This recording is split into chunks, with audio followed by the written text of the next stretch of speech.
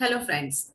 In this video, we will discuss about the topic diffusion, and this topic is very useful for B.Sc as well as for M.Sc students and for all those candidates who are preparing for any competitive examination like NET, SET, GATE. Now let's start. In this video, we will cover the following topics. First, we will see the meaning of diffusion. Then we will discuss the importance of diffusion. We also discuss the different applications of diffusion. We also see the types of diffusion, and at last we will see that what factors that influence diffusion.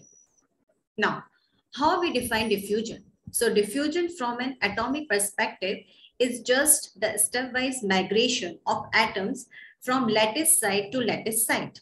In fact, the atoms in solid materials are in constant motion, rapidly changing their positions. And when an atom to make such a move, the following two conditions must be required.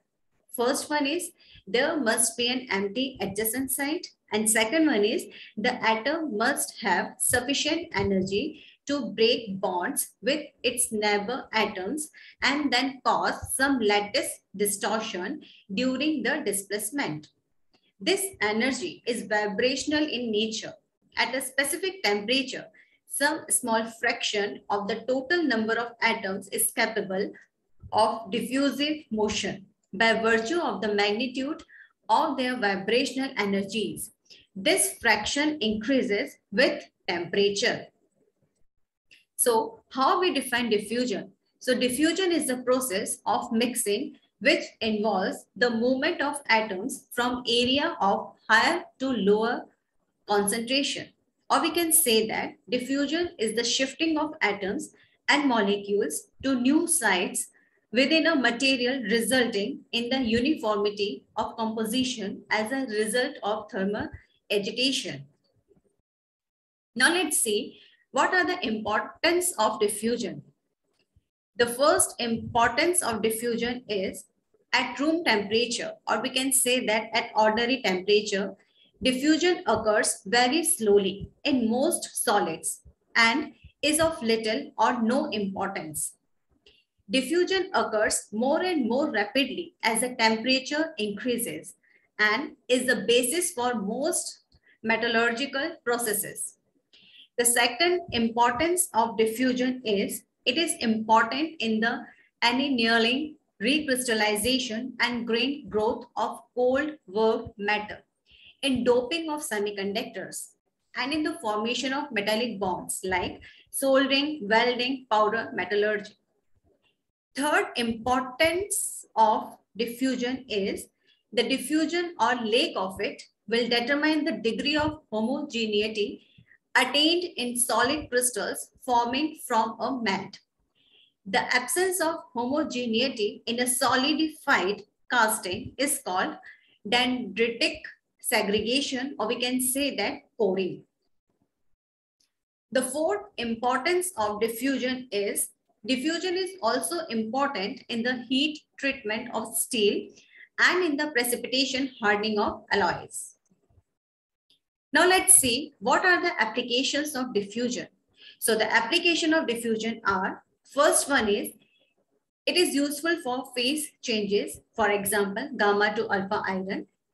It is useful for metal bonding like welding, brazing, soldering and metal cladding.